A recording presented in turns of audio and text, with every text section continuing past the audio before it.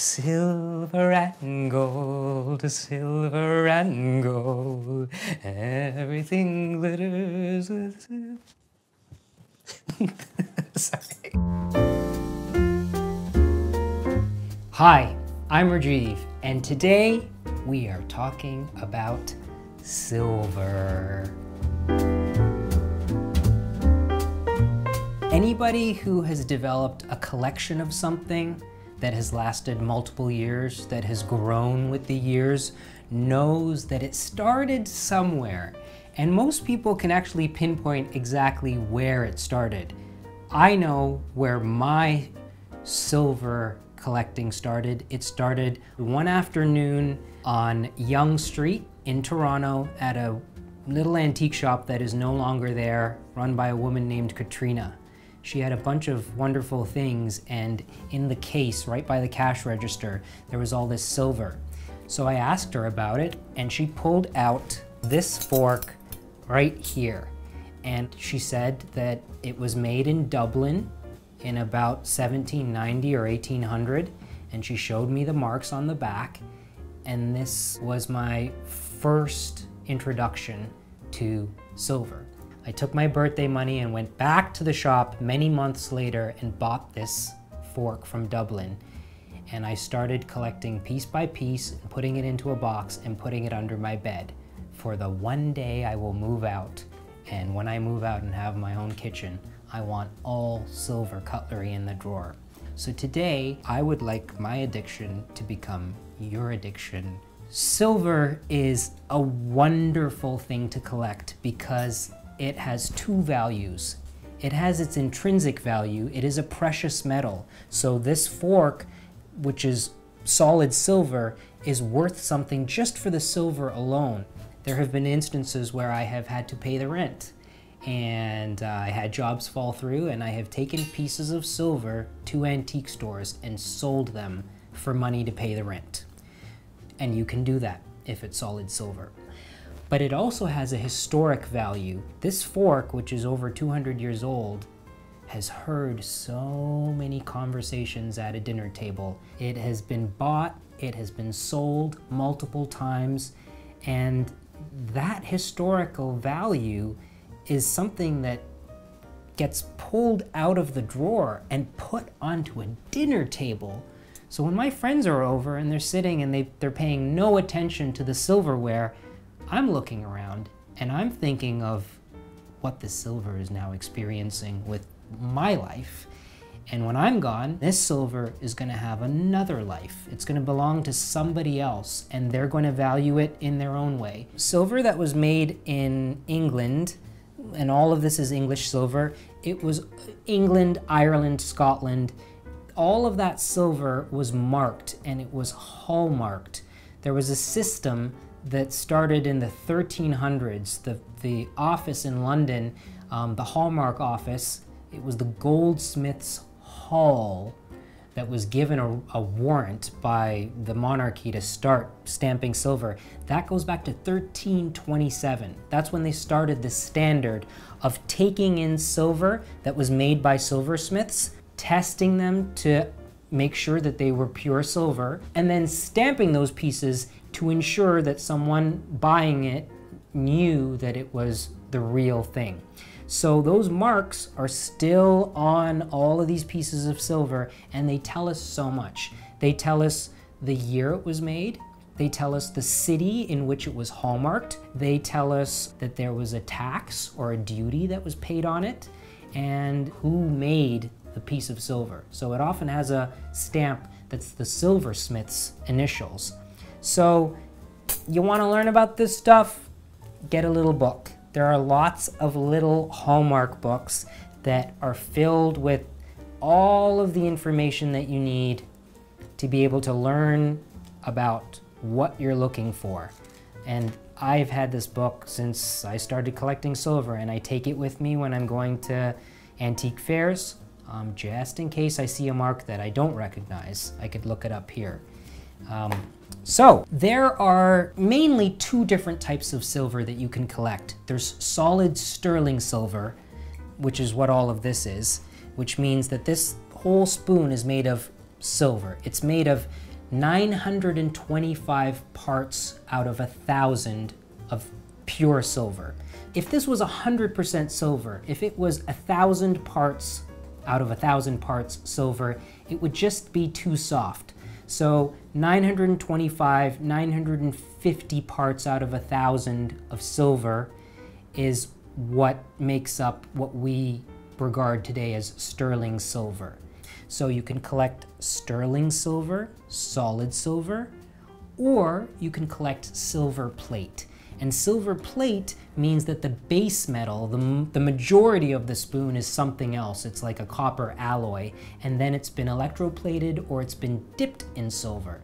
There's a very big difference in value between silver plate and sterling silver. Because there's only a thin coat of silver on something that's plated, it's very often worn off in places and you can see the base metal underneath.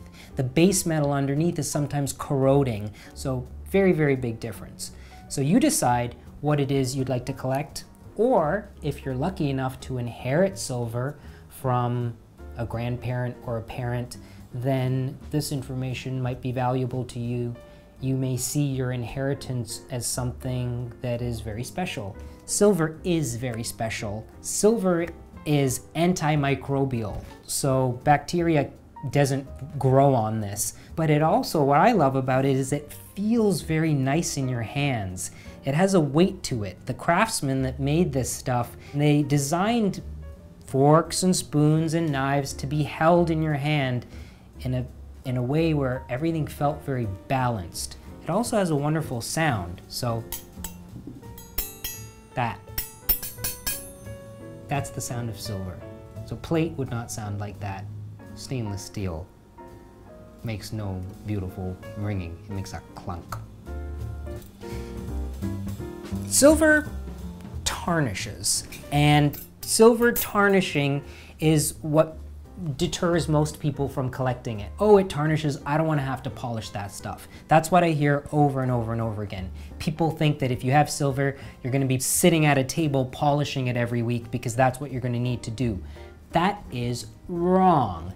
If you have silver and you use it just for Thanksgiving and then you put it away for the whole year, it is going to tarnish. But if you have silver and you use it every single day, touching it, handling it, putting it in the sink, washing it, actually prevents a tarnish from building up. Just use this shit. Just use it and enjoy it. Take care of it to the extent that is comfortable and enjoyable, and as soon as it stops being fun, then draw the line and calm down, okay? It's just stuff. But when silver develops a tarnish, it's because there's sulfur or hydrogen sulfide or ammonia in the atmosphere that's reacting with the silver. And that's actually fusing with the silver and creating a coating on the surface of the silver that you then need to remove. And if it's heavily tarnished and you're using a polish to take off the heavy tarnish, you're actually taking off a layer of silver. You're taking off what has chemically become silver sulfide. And when you do that over and over and over, you're wearing down layers of the silver. So something like this spoon over here that had an engraving that was once very crisp and sharp has now become very worn down from years and years and years of polishing. This one is almost completely gone. So they say that you should avoid polishing silver with silver polish unless you absolutely have to. You can clean silver if it's not heavily tarnished, like if it looks like this or like this and it just needs a little bit of a shine.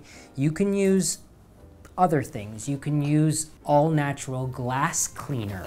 You just spray a little bit on a piece of cotton or on a rag, and you use that to just take away the surface dirt that will become tarnish and to make it shiny again. And that glass cleaner is not abrasive. It's not as harsh as silver polish. all commercial silver polish that's on the market today is abrasive. Baking soda, you'll hear that baking soda is a great polish. No, it is not. It is actually one of the most abrasive things that you could possibly use on antique silver. Never, ever, ever use baking soda on old silver. So there we go. And then this would be washed in the sink. It would be washed with soap and water thoroughly, and then dried completely, because you want to dry it as soon as you washed it off to make sure that no watermarks appear on it. So there we go. That just required a little bit of a clean to come back to a nice shine. You can also use hand sanitizer, a little bit of hand sanitizer, aloe-free hand sanitizer, if the piece is very lightly tarnished, like this spoon right here. And same thing. So when I'm doing this, I just take out all the silver and I put on a TV show or some music and I sit by the window and you just kind of get lost in it. So what will happen to a piece of polished silver as it starts to tarnish, it develops like a film and you can feel it on the silver. It's not smooth. There's a little bit of resistance. That's the first step of tarnish. And then it turns slightly yellow, very slightly yellow, almost indiscernible to someone that is not familiar with silver. Like the inside of this ladle, that's that first sign of it turning slightly yellow. It's not white anymore like this. You see the color difference? That's the beginning of tarnish. And then when sulfur starts to attack the silver, it changes color and it turns into this. And it becomes dark and dull. Now, there's also sulfur in foods, like peas and eggs have sulfur. So if you have eggs with your silver fork, they'll immediately change color and they'll not only turn like dark, but they'll start to become metallic blue, like the tines of this fork. That's something that came in contact with eggs. That requires actual silver polish. So, hand sanitizer. Very, very mild way of cleaning lightly tarnished silver. And then the next level up would really be silver polish. What I like to use is a very mild paste. It comes with its own sponge in the little tub. Don't use this sponge. It's not the best sponge for polishing silver. You should use a cellulose sponge like this. So I'm gonna put my gloves on. You should wear gloves, or I wear gloves. You can do what you'd like. I don't wanna go shooting all over the place. What? Shooting. You should do this, you should do this. That's what Laura says. People shouldn't go shooting all over the place. But I guess that's shooting. Okay, this sponge is a little big, so I'm gonna cut it to make it a little more manageable. You can cut a sponge, you know. You don't have to use it in the size that it was sold to you. So, polishing with actual silver polish. I like to use this stuff because it is the mildest of the silver polishes out there. You only need a very little bit. You want the sponge to be slightly damp.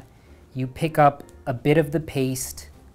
Well, I don't have anything here that's severely tarnished because I use it all, but this spoon, have a good look at this handle. It's fairly tarnished. And I'm gonna take this paste and just rub it on with the sponge, and you'll see instantly that that silver sulfide, which is the coating of tarnish, that's coming off. Now, I will also remind you that this is a bit of the silver coming off, and this is that spoon with hardly any engraving left, so I am further taking away from this old engraving that's on here. This is not good. It's not good for the silver to be polishing it like this and abrading it.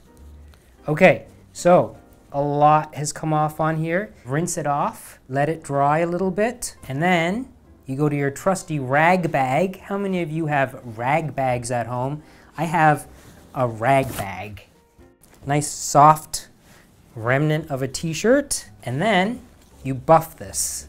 So even more of that tarnish is coming off at this stage, and this is the actual shining stage. I'm wearing gloves right now, partially to eliminate any fingerprints or grease from going back onto the spoon that I've polished. There, look at what came off, even after rinsing it off. And then this gets put into the pile of all the pieces that I've polished, and at the very end I would take everything to the sink and wash it all off in soapy water and dry it all really, really well and put it in the drawer. Look at the difference between this polished spoon and this spoon that has not been polished. You can see the difference in color. And if it's plate, just know that if it's silver plate and you use something very abrasive on it, you can take off that silver plate and you'll expose the metal underneath. You'll damage it beyond repair. So use these methods to begin with, and hopefully you'll be able to achieve a nice, beautiful shine like this. Okay, now I'm just gonna get to it and continue polishing all of this.